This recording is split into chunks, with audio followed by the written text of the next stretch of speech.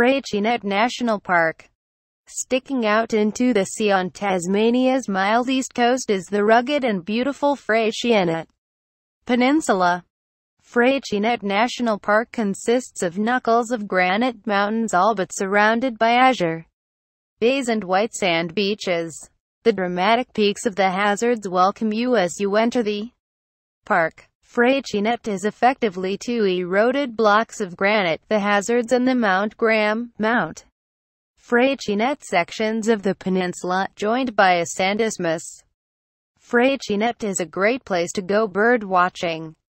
You may be lucky enough to see a white-bellied sea eagle gliding overhead or large Australasian gannet diving for food in the ocean. Freycinet National Park offers a wide variety of activities. Take a walk to the pass overlooking the perfectly shaped Wineglass Bay. Trek the entire length of the Freycinet Peninsula on a 3-day walk or try less strenuous activities like beach strolls, swimming or wildlife spotting.